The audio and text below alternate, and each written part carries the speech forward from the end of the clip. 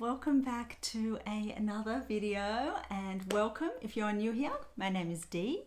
I live and run a wellbeing studio here in Canberra, Australia, and I guess I just love sharing just snippets of my life and behind the scenes of my business, and especially I love sharing my passion of aromatherapy and just living a calmer, quieter, more peaceful life. I guess a more simple life.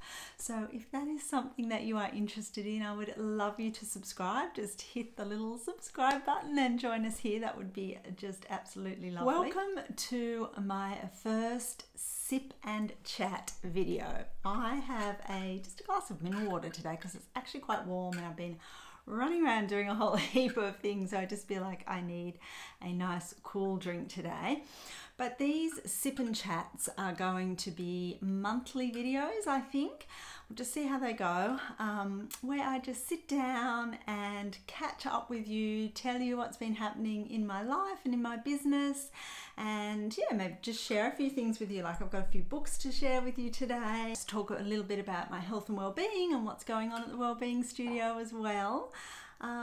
So hopefully they are things that you are interested in, but if you would like me to talk about anything in particular in these little sip and chat videos, I would be more than happy to. So just let me know in the comments. The other thing that I might introduce into these sip and chats, or that I'd really like to introduce to these sip and chats, is having some guests on with me as well. So maybe every second month or something like that, I might just bring in probably another Canberra person. I'd kind of like to do them in person, but we might do some of them over Zoom. We'll just see. Just where we kind of sit and chat about life and yeah, any topics that we think might interest you. So that is exciting. So stay tuned for that. And before we get started, hit pause, go and grab yourself a drink. I'm going to try and keep these fairly short, like no longer than maybe 20 minutes or so, maybe even less. So yeah, grab yourself a drink and come and join me. Today I am going to be just talking a little bit, I guess, about what's been happening for me, what I'm doing for my health and well-being, what's happening at the Wellbeing Studio, what I'm reading, and then anything else that kind of pops into my mind as I'm chatting away. So let's talk about health and well-being, shall we? It's I was having this conversation with a couple of friends the other day. It's sometimes really hard to know what to share and how much to share. So if you have any questions about like how I deal with things, or you know, what I'm doing for my health and well-being, please feel free to ask, because I kind of like to think I'm open to talking about anything really. But I guess in some of my other videos I have, I guess, alluded to the fact that things have been quite tough. The last 3 years really, obviously it's been tough for everyone, but particularly the last year, I think it's like just probably just like the culmination of the previous 2 years before that with COVID and everything, and just last year being pretty tough in my business, and I guess just feeling worn down, feeling exhausted, and to be honest, not always knowing what I should be doing next. Like, should I be doing this? Should I be doing something different? Like what? Yeah, just feeling, I guess, a little bit stuck. And I don't like to kind of sit and say, oh, I'm stuck, because the more you say that, the more you will be stuck, right? But I was in a little bit of a rut, I guess. Like, that's not really the right word, but yeah, in a low point, let's say. But I really do feel, even just in the last week, that the energy has shifted. And I know astrology-wise, there are big shifts happening at the moment. I'm not an expert on that, but just little bits and pieces that I've read from some people I follow. Yeah, so I'm feeling really so much more optimistic and hopeful, and yeah, excited, I guess, for what this year for what's going to happen this year. So yeah, that's, I guess, kind of where I've been at, and that's not to say that I haven't still loved my job. I love my work so much, and it is one of the things in my life that actually just like fuels me. Like I can't not do it, which I think last year is why I was kind of depressed, because I was like just wondering how on earth I was going to keep doing it. But I do feel like this year things are starting to get better, which is wonderful. And I've only had, and it only just happened today, I've only had one cancellation due to COVID this year. So that's kind of like a positive step, a step in the right direction. So I guess as an overview, that is what has been happening for me recently. And the way I've just kind of got through that, I guess, is number one, just kept going. Sometimes that is all you can do. And that is what I did. I just kept going and I just kept trying. And yeah, as I said, I really feel like I have turned a corner in the last week or so, and kind of just feeling, a lot more positive about things. So yeah, and I've just, I guess, been trying to look after myself as much as I can. I just kind of think, if you're looking after yourself, like physically, emotionally, mentally, then you can just cope with things a lot better and just get a lot more done as well. But at the same time, allowing yourself to actually feel how you feel, and just kind of make decisions from there. I hope that all makes sense. I just did want to share that with you, and just some of the other things that I'm doing now as well. I'm just trying to make sure I get enough rest. And like, for instance, we were going to go for a hike today, but we both woke up, Andrew and I both woke up, and we were just feeling tired, and just thought, you know what? Today and tomorrow are days off. There's no reason why we can't just move our hike till tomorrow. I actually have an appointment kind of in the middle of the day, so we're going to then go afterwards in the afternoon. And so that's what I mean, just kind of making decisions that are good for you. And so that's just some of the things that I'm doing, and trying to just switch off more, like just do some more reading, and just do things, especially of an evening, that help me to switch off. So I'm kind of trying to implement a really nice nighttime routine, which is all about winding down and just being able to go to sleep really easily and get a nice sleep.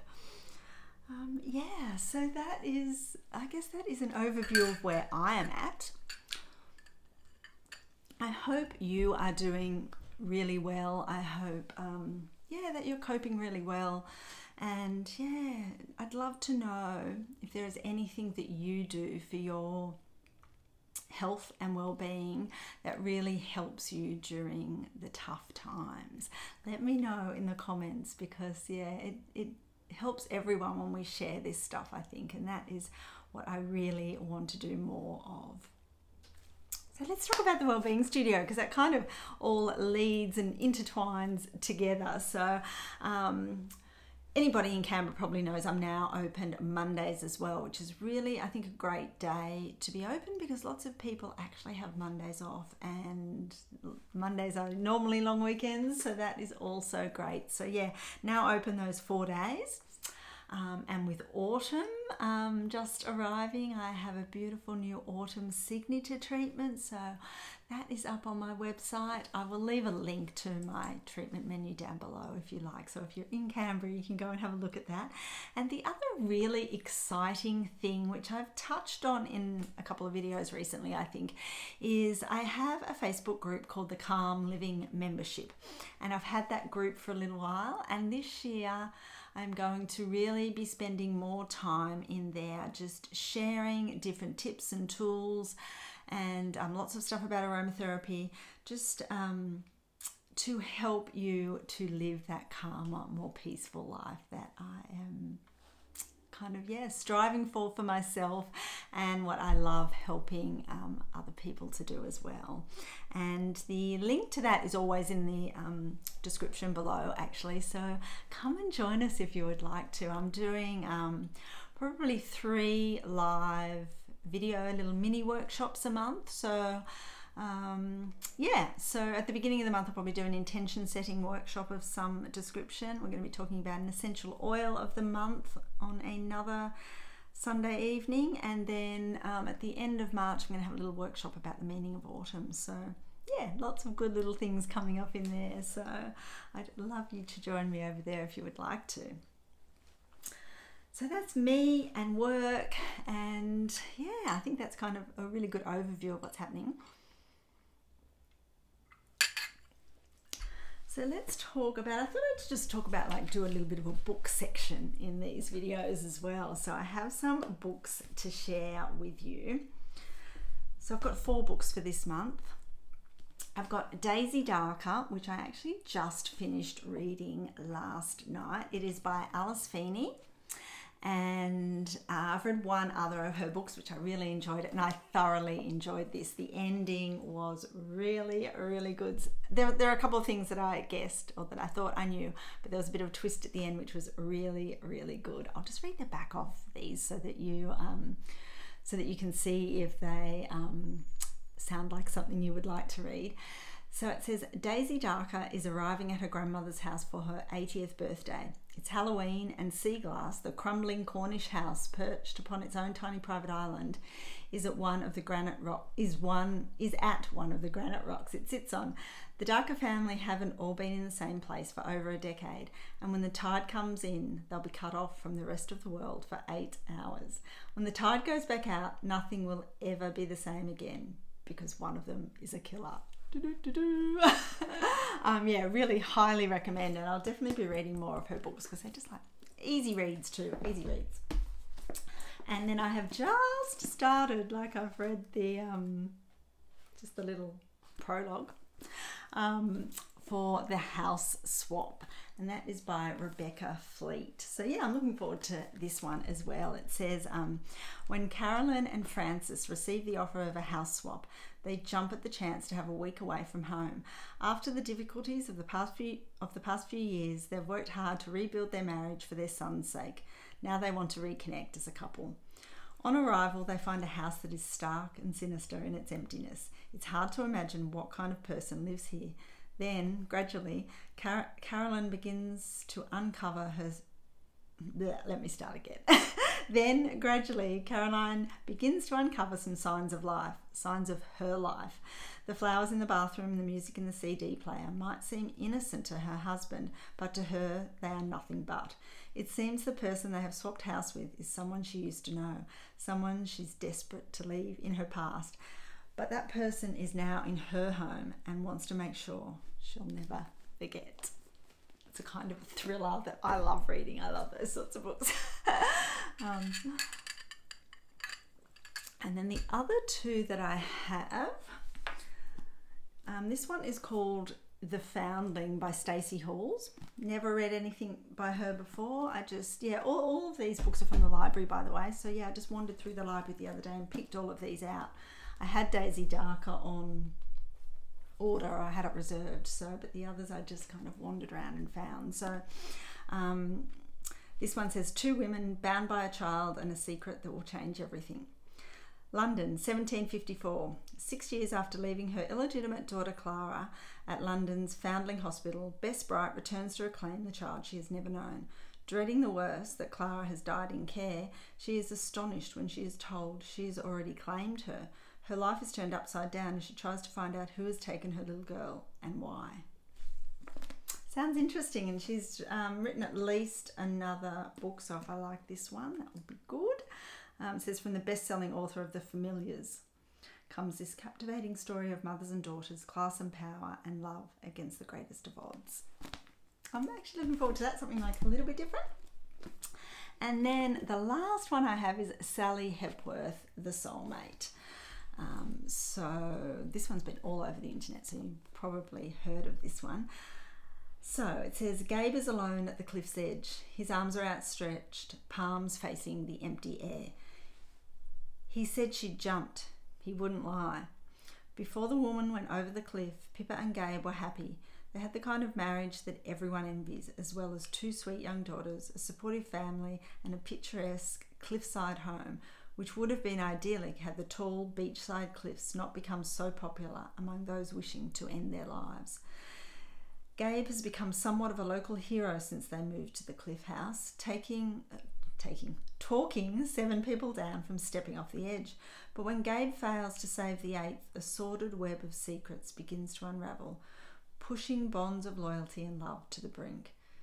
What would you do for your soulmate? So yeah, looking forward to all of those. Let me know if you've read any of them without spoilers, and yeah, or any books you can recommend. I would love to know, because I don't think I have any on reserve or at the moment. But I do have 2. That is what the other thing that I wanted to share with you. I have 2. I'm just trying to open my iPad here because I've got all these notes here. I have 2 on my TBR, which are non-fiction, and these are books I probably will buy. I don't really buy fiction books anymore because I don't tend to keep them, and yeah, it's just a bit of a money saving little thing as well, because yeah, cost of books adds up, don't they? So the library is great for that. But yeah, I have 2 non-fictions that I would love to read, so I'll probably buy these. I probably won't get them till next month now, I don't think. But the first one is called Atlas of the Heart by Brené Brown, and then the second one is Bittersweet by Susan Cain. And yeah, they both sound like just really thoroughly interesting and meaningful books to read. So I'll just share what they're about. I've just got a couple of paragraphs about what they're about. So Atlas of the Heart is by Brené Brown, and it says, if we want to find the way back to ourselves and each other, we need language and the grounded confidence to both tell our stories and to be stewards of the stories that we hear. This is the framework for meaningful connection.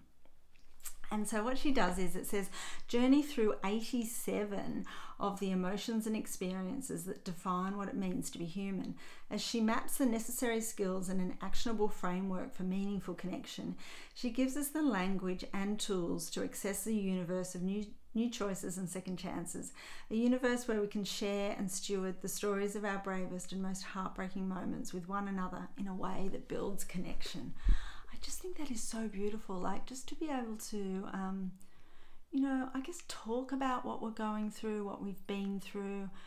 You know, it helps us, I think, when we talk about it, but then it also helps those who are going through similar things. You know, sometimes we don't talk about stuff until after we've been through it, which I think is fine. I'm kind of like that. But yeah, if somebody who is going through it at that time, I think it just can be really so helpful, because sometimes we think we're the only ones feeling a particular way, and that is not true. If you are feeling it, you are not the first to feel it. The second book is called Bittersweet by Susan Cain, and I love this. I read years and years ago, I read her book called Quiet, and it's a book about the power of being an introvert, and like I can't really remember the details because it was such a long time ago, but I just remember loving that book so much. And yeah, this book is called Bittersweet, and it says, sadness is your superpower. In her new masterpiece, the author of the best-selling phenomenon Quiet explores the power of the bittersweet personality, revealing a misunderstood side of mental health and creativity, while offering a roadmap to facing grief in order to live life to the fullest. Bittersweet is a tendency to states of longing, poignancy and sorrow, an acute awareness of passing time, and a curiously piercing joy at the beauty of the world. It recognizes that light and dark, birth and death, bitter and sweet are forever paired. If you've ever wondered why you like sad music, if you find comfort or inspiration in a rainy day, if you react intensely to music, art, nature and beauty, then you probably identify with the bittersweet state of mind. I can just so relate to those things. I don't know if you can or not, but yeah, that just like speaks to me. So it says, with Quiet, Susan Cain urged our society to cultivate space for the undervalued, indispensable introverts among us, thereby revealing an untapped power hidden in plain sight. Now she employs the same mix of research, storytelling and memoir to explore why we experience sorrow and longing, and how embracing the bittersweet at the heart of life is the true path to creativity, connection and transcendence. I that just sounds so intensely beautiful to me, and I can't wait to read both of those books. So when I do, I will share them with you. Definitely, I'll share some thoughts on them when I do read them. But as I said, I probably won't get those till towards the end of the month or next month. So, but I'm excited to read those, and excited to read all of these in the meantime. Okay guys, I think that is all I have to share today. I'm kind of up to the 20-minute mark, or just past the 20-minute mark, so I think that is probably long enough. But if you have any thoughts you would like to share, any questions, please do so in the comments, and don't forget to subscribe to my channel. Thank you so much for watching, especially if you've gotten right through to this point. And yeah, I guess just remember, you are always just one long, deep, beautiful breath away from connecting to that inner calm that is always there for you. Thanks for watching, and I will see you in another video very soon.